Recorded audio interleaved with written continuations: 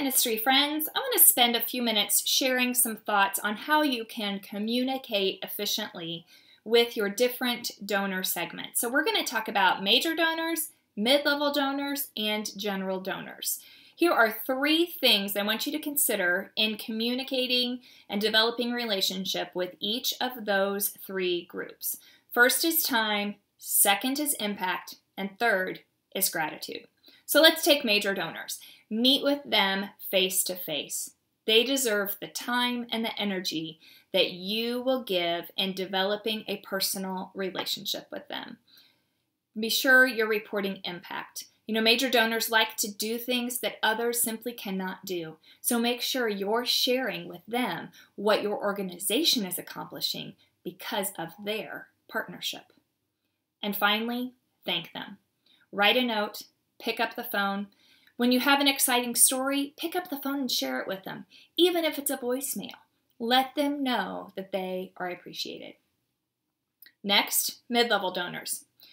So mid-level donors can be your most loyal donor segment, and they deserve some personal attention as well. But you simply don't have the time to meet with them face-to-face. But develop that personal relationship over the phone or in email. Get to know them. Why do they give to your organization? Be sure that you are doing all you can to develop that relationship. Share impact. Tell them what their consistency and their loyalty has accomplished. Be sure that you are telling them statistics and stories, and share again that you just appreciate the work and the partnership that they are helping to accomplish with their investment in your organization. So make sure that you're writing those notes again, just like with major donors, picking up the phone or sending an email or letter. And then finally, your mass donors or general donors. Now this group certainly doesn't warrant that personal attention, but they do warrant follow-up. So make sure that you are following up with them in a timely fashion. First-time donors to your organization generally won't give again unless they're engaged on a regular, timely fashion. Only 27% of first-time donors continue to give to that organization. You want to make sure that your donors continue to give.